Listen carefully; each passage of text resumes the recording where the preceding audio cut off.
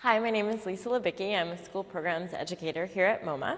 This is Collective Suicide by David Alfaro Siqueiros. So usually when I bring students here, they immediately notice the sort of top 2/3 of the painting and how sort of crazy the paint application is. They notice these applied panels. Looking at this set of figures, students immediately notice they're on horseback. They have weapons. The coloring suggests a sense of armor that they're wearing and helmets. We see a second population of figures. You notice that they have weapons too, but they're not directly engaging in battle with this group. Rather, the weapons have been turned on themselves. And we start noticing blood and that they seem to be committing suicide, as the title also explains.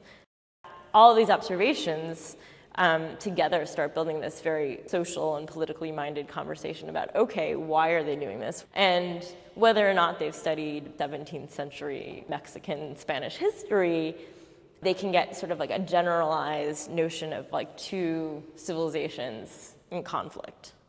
So I think this piece really resonates with students. One of the reasons I think has to do with sort of the form of the painting. I like to introduce the idea that Siqueiros really felt that if you're going to be talking about radical social and political sort of themes content-wise, then your method of producing that image should be equally radical.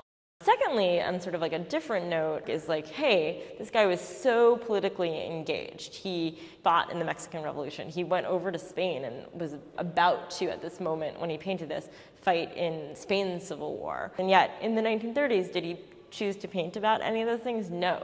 Instead, he reflected back on this incident from the 1600s. And I think students find that sort of curious. I find that sort of curious.